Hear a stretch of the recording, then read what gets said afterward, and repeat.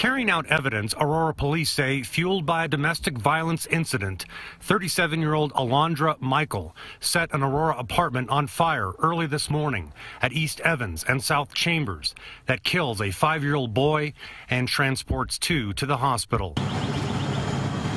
Cell phone video shows how quickly the fire would grow. Detectives say Michael was involved in a domestic violence incident with a resident on the main level, intentionally setting something inside of the apartment on fire, quickly spreading to other units, including the second-story unit where the little boy was found.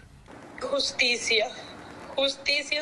Justice, says Maria del Carmen, a neighbor who claims she saw the woman responsible for setting the deadly blaze.